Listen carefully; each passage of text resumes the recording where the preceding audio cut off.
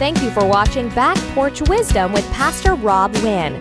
We pray that this weekly broadcast will be a blessing to you. And now here is Pastor Rob Wynne with today's message.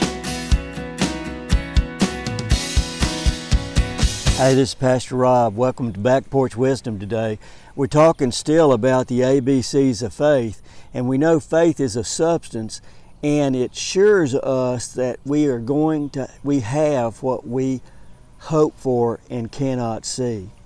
And then we know that's the first premise of the ABCs of faith. And then the second is that faith comes by hearing.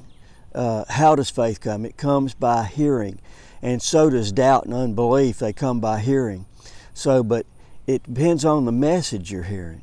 So God's kingdom is not like the world's kingdom. The world's kingdom is they're letting anything go in on sin, all kind of sin. They're talking about good is evil and evil is good now. And but in God's kingdom, evil is evil and good is good. And good to God is being beneficial in all its effects. And so faith comes by hearing, and hearing comes by the message. And we know by Mark 4, I believe it's the 26th verse, where it says, the kingdom of God is as if a man sowed seed in the ground. He's talking about the heart. And we know the heart has got 4 different stages to it. It's got wayside or hard ground, and the devil comes immediately to steal it. We've got rocky ground, and the rocky ground is people they're happy about hearing the word, but then persecution comes in, and they forsake the word because of it. And then there's thorny ground or weedy ground. That means we live in the world. We're around people that aren't believers all the time. And so if you listen to them, you won't be operating in God kind of faith. And then there's the good ground that accepts the word. It's not talking about interpreting, talking about accepting the word into its heart, and then it never digs it up, and it lets it come to fruition, or it lets it come to a full growth. And then what faith does, I'm turning there, but faith is important. While we're going there, faith is important because you can't please God without faith. 1 John 5 says, the one that is born again subdues the world, and this is the means by which you subdue the world, faith, even our faith. Well, you could say it like this, the one that is born of God subdues the world, and this is the means by which we subdue the world, faith from us. And you know where we get that faith? We get it from Jesus Christ. And so faith is important because you just can't please God without it. And so what does faith do? Well, number one, we need to look in Romans, the 1st chapter, the 17th verse. For faith will produce more faith, and it will do it by hearing the word. And in Romans 1:17 it says this, for in the gospel the righteousness of God is revealed, by both springing from faith and leading to faith, disclosed through the way of faith that arises to more faith. As it is written, the man who through faith is just and upright shall live, and shall live by faith. Well, you see some important facts in there. Now, I'm talking about godly facts. Is that, first of all, it says, for in the gospel the righteousness of God is revealed. Well, Romans 10, I believe it's verse 4, says that Jesus Christ is our righteousness. So if He's in your heart and you're doing what you know to do to live according to what would be in Christ, then you're righteous. And it's important that you know that. It's kind of like the Constitution says that all men are created equal and have unalienable rights of life, of the pursuit of life, liberty, and happiness.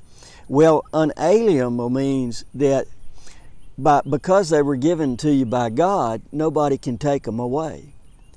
And because they were given to you by God, you can't necessarily give them up, although you can turn your back on God. So, but they're not going to be retracted from God. Now, man keeps trying to retract them because during this pandemic, they told us we couldn't do this, we couldn't do that, but the Constitution says we're free to meet. If you want to meet, you can meet. And it doesn't make any difference if it's 100, 1,000, or 2 people, but we do have the right to. And that you see that once it's revealed to you by the Word, faith comes, and it springs from faith, from Jesus, and it leads to Jesus, and it disclosed through the way of Jesus, and it arises to more Jesus, because faith comes from Jesus. That's Hebrews 12:2.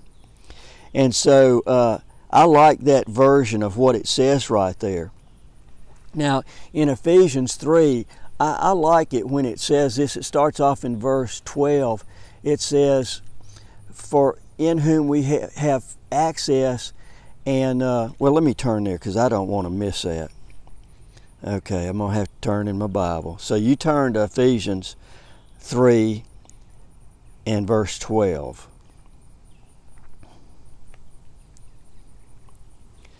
So, man, isn't God good? I'm telling you what, life is really good when you are walking in Christ. Okay, verse 12 says, in whom we have boldness and confident access to God because of Christ's, that's His faithfulness or His faith.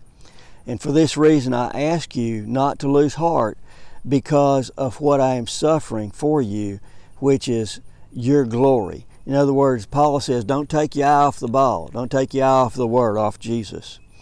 It says, for this reason I bow my knee before the Father of our Lord Jesus Christ, of whom the whole family in heaven and earth is named, that He would grant unto you, according to the riches of His glory, to be strengthened with might by His Spirit in the inner man, that Christ may dwell in your heart by Christ Jesus, that we, being rooted and grounded in love, may be able to comprehend with all the saints what is the breadth, the length, the depth, and the height, and another love of Christ that passes knowledge, that we might be filled with all the fullness of God.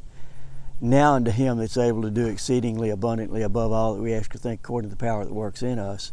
Unto Him be glory in the church by Christ Jesus throughout all ages, world without end. Amen. So we know that faith is an action noun or verb. In other words, and this is how you know it.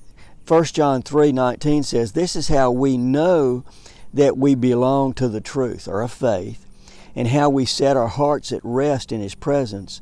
If our heart condemns us, we know that God is greater than our heart, and He knows everything. In other words, you're going the wrong way or doing the wrong thing. Dear friends, if your heart does not condemn you, we have confidence before God and receive from Him anything we ask, because we keep His commandments and do what is pleasing to Him. In other words, we walk in faith. And then there's 7 characteristics of faith that we either realize or do. Faith believes God has done and will do exactly as He says He would. Faith is fully persuaded by the Word of God alone or only. Faith holds fast its original confidence when tested. Faith is totally occupied with the Word of God. Faith does not waver. It doesn't cast away its confidence when the visible encouragement is removed. Faith has actions, and faith can fail or be omitted or lie dormant. Faith produces actions. You think about Abraham, and we'll leave off with this. God told him to sacrifice his own son, and we know by Hebrews 11 that He received him from the dead in a vision, or what he couldn't see. And then He told him to go to a certain place, so it took him 2 or 3 days or more to get there at least. And then they go up on the mountain, just he and him, and carry the wood and carry the knife and he the rope, and he ties up Isaac and puts him on the altar, and raises the knife to kill him.